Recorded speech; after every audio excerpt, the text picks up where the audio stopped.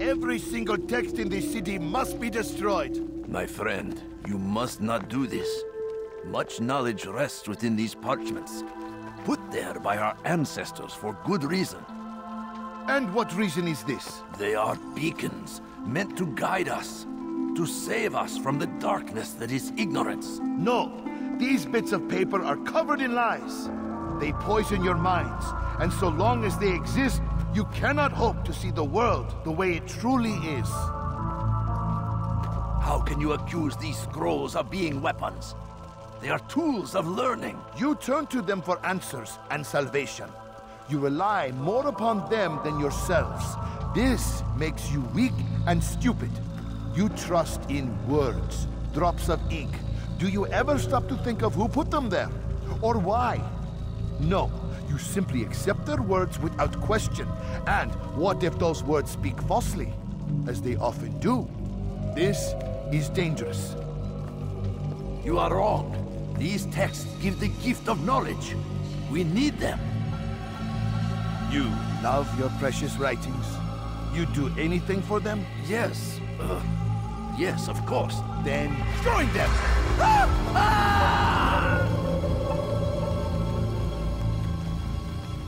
Any man who speaks as he is just as much a threat. Do any else among you wish to challenge me? Good. Your orders are simple enough. Go out into the city, collect any remaining writings and add them to the piles in the streets. When you're done, we'll send a cart to collect them, that they may be destroyed.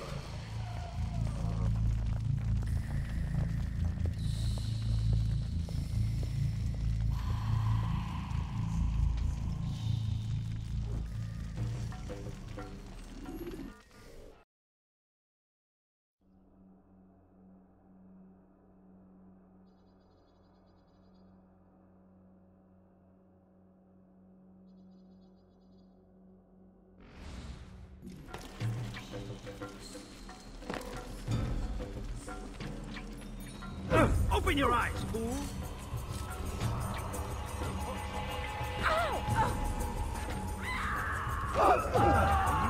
Your presence, I'll have your head!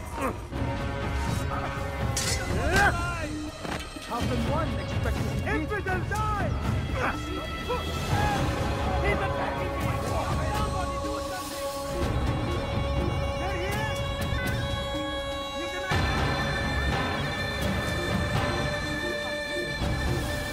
Yes! He runs from me as he does from the truth! Far from me!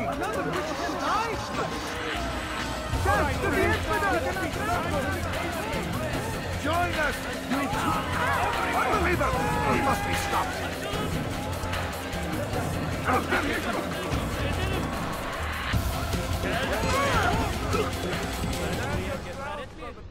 Why? Why have you done this? Men must be free to do what they believe.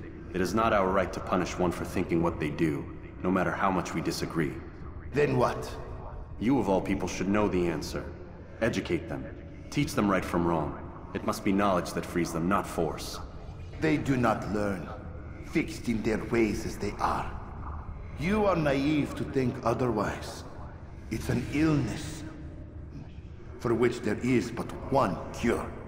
You're wrong, and that's why you must be put to rest. Am I not unlike those precious books you seek to save? A source of knowledge with which you disagree, yet you're rather quick to steal my life. A small sacrifice to save many. It is necessary. Is it not ancient scrolls that inspire the Crusaders? That fill Salah ad-Din and his men with a sense of righteous fury? Their texts endanger others, bring death in their wake. I too was making a small sacrifice. It matters little now. Your deed is done, and so am I.